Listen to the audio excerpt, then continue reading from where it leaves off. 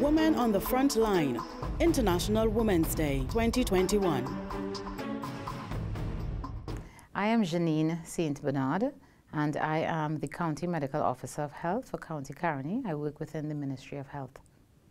I would have to say that the COVID-19 pandemic has made me a more grateful person. I have so much gratitude due to the level of support and collaboration that I have experienced while working within the COVID-19 pandemic. Getting to work with the staff on such a very close basis during the pandemic gave me a real deep sense of gratitude. Apart from working with the team in the office, the contact tracers, which included doctors and nurses, I was also critical in helping to set up a state quarantine facility whereby persons who were being repatriated to Trinidad and Tobago, they would have to come there to quarantine. And I worked closely with doctors, nurses, Trinidad and Tobago Police Service, the Trinidad and Tobago Defense Force, Global Medical Response Trinidad and Tobago, and in working with all of these persons to make things happen and to see things actually work out very smoothly made me feel very thankful.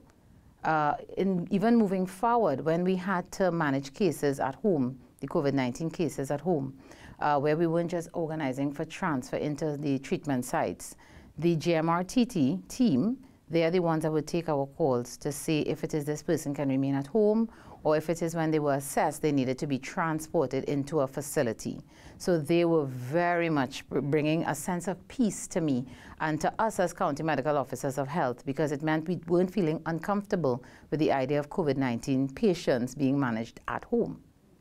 And then when you look at even the support from the National COVID Coordinator, we had a coordinator who was also very much hands-on in terms of support. So basically, every single day, we would be in contact with the coordinator to call, to get assistance with making decisions. And she would answer every call, no matter the hour of day or night. And if she couldn't take the call, she would then respond with a message to say when you could call. So we didn't just feel, exposed and out there trying to manage cases and wondering, are we doing the right thing or not? Having even the technical support within the ministry and having supervisors who also were very amenable to giving support. Verbal support, even with, via WhatsApp messages, always being available within the ministry. That was something that I had not experienced before, I guess because we didn't have the need for that level of hands-on support. So having that support within the ministry was something that really made me feel a sense of gratitude. I kept saying it from the very start of the pandemic. Initially, it was pace and just work and work and work. But after a while, I remember telling my husband, I feel grateful, I feel thankful. In other countries, I don't know if that's what's happening, but based on what we were seeing right here in Trinidad and Tobago, I was grateful. And of course, I can't forget the impact on my home, because I am a wife and a mother of 3 children, and my 3 children are minors. So having to leave home very early, every single morning, working 7 days a week, I had the support that I needed at home so that I would not feel that I'm leaving my children unsupervised and therefore unsafe, while I had to go out there and do what needed to be done on a daily basis. During the pandemic, there was a certain phase in the very early part of it where I needed to be literally leaving home at the crack of dawn and heading out to the office to manage all of the different things that were happening. So having that support at home, of course, gave me a sense of peace, or else I literally think I could have become unwell if I didn't have that kind of support. As you know, different things would have been declared and announced, right, by the Prime Minister with regard to how we were expected to work. There was a point in which it was just essential workers.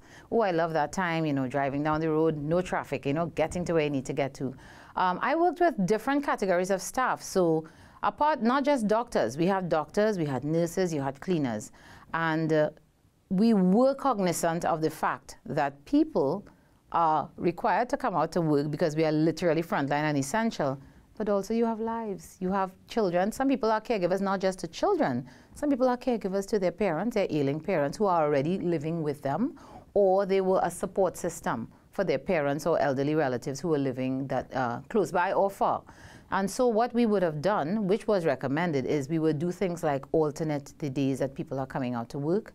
And sometimes even when you were scheduled to come a certain day, if it is something has come up, there was always a sense of compassion and patience with others, because it is a stressful time and we are grateful you know, that people are willing. So what we did is we tried to be as flexible and as supportive and as compassionate as possible so that the work could get done without people feeling too burdened.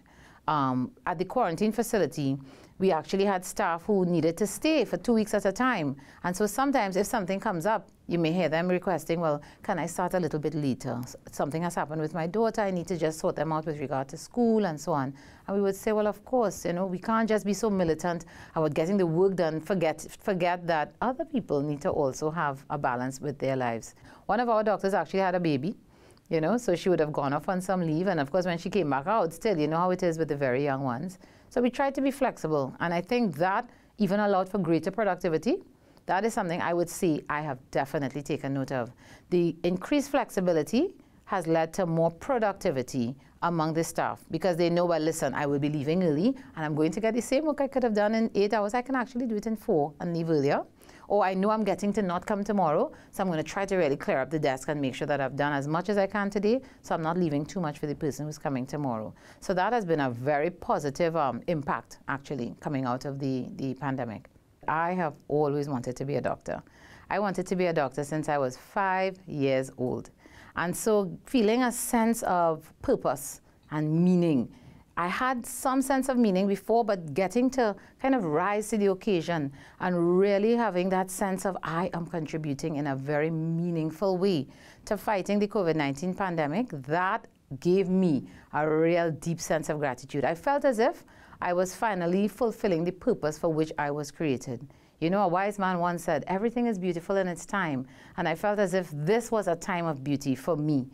Getting to rise to the occasion, rise to having a lot more work to do, but yet having peace knowing that, you know, the home is not fragmenting at the same time.